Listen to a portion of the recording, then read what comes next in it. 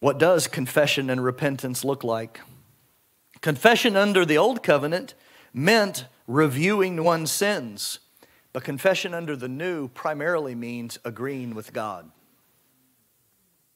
Confession in the old, I have sinned, here's the turtle dove, priest, please atone for my sin. In the act of that, I'm actually reminded I'm about to do it again because this isn't working because I was just here yesterday. So my sin is ever before me. And in what we want from people, we want their sin ever before them so that we can see repentance. We will actually take the place of the lawbringer and the accuser to our brother until we see a sufficient level of repentance, emotional penance, that we can now absolve them because they must really mean it. They've cried.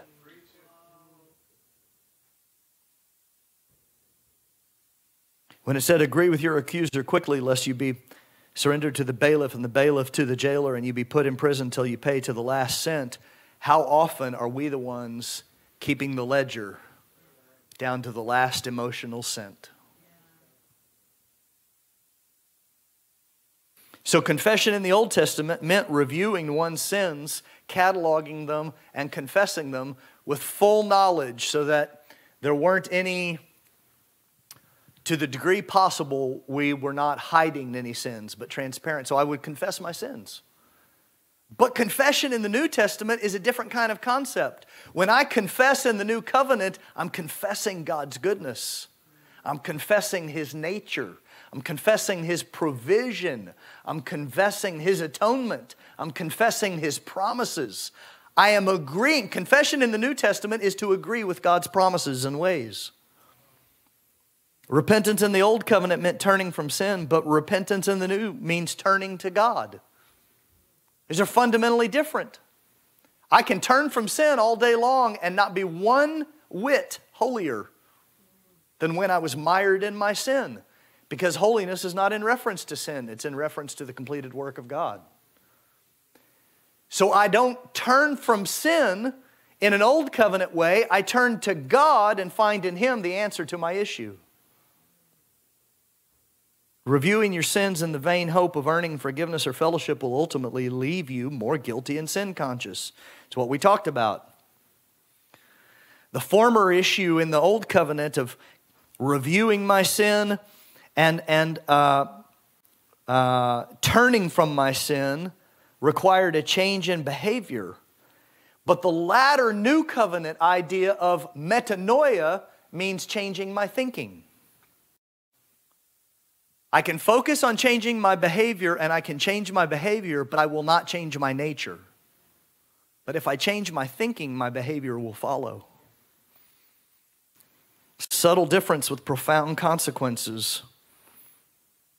The sort of thing we do of confessing to be forgiven is often a faithless work of the flesh because we think it's the formula God wants. You sinned, okay, see if this sounds familiar. Like an old covenant system, you sinned, bring your sacrifice of confession. Bring your sacrifice. It better be a 1-for-1. Right? We often hear, you need to make a catalog of all the stuff. Don't leave anything out. Something might get forgotten. Something might not get forgiven. You come to God with 10 turtle doves, but you got 12 sins. You got a balance of 2 in the hole. Where is the fullness of Christ and grace upon grace in that system? In contrast to that sort of process, healthy confession will always leave you focused on Jesus and His finished work. As the Pharisees showed, you can turn from sin until you're dizzy, but it won't make you righteous. However, you cannot truly turn to God and not leave changed.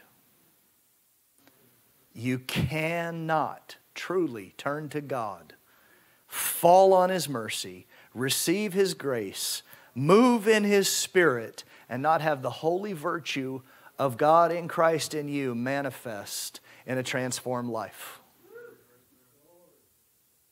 You can't turn to God without leaving your old life behind. That's repentance.